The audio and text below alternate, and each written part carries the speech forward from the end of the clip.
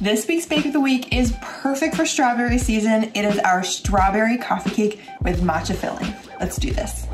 Our strawberry coffee cake starts by macerating strawberries so that the juice comes out and forms this delicious, beautiful pink syrup. Then you mix together the matcha filling, and then you make the crumbs, lots of buttery crumbs. Then make the cake batter. It's really smooth, it's pretty thick, but that's okay. I'll spread it with my offset spatula. Layer the cake batter with the matcha filling, more cake batter, then those macerated berries that you've drained.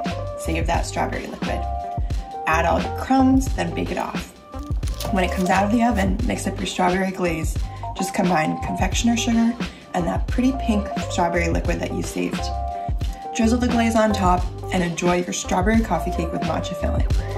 So pretty. Happy baking!